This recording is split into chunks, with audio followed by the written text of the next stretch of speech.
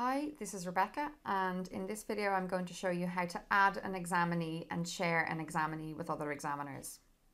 So you can see that I'm on the Woodcock-Johnson dashboard. There are two ways that you can add an examinee. You can add from the top ribbon, go to Administration, Examinees, and add an examinee.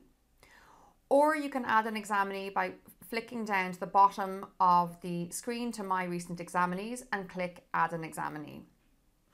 So if I click Add an Examinee, you'll see that my referrals folder pops up. I have no examinees in here, so I'm going to add an examinee. On the examinee page, all the fields that are marked with an asterisk need to be filled in.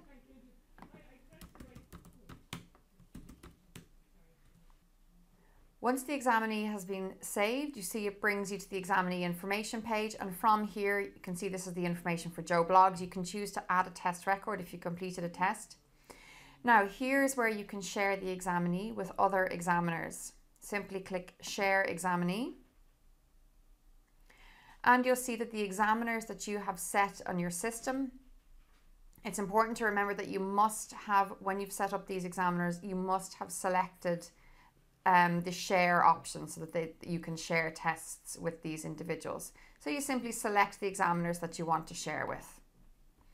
Over here you can see the permissions you'd like to set: view examinee, view test records. I recommend you do this and leave out edit access unless for some reason they need to edit, and click Save. The other way that you can share examinees is from the dashboard. If you click down we'll go to our referrals folder.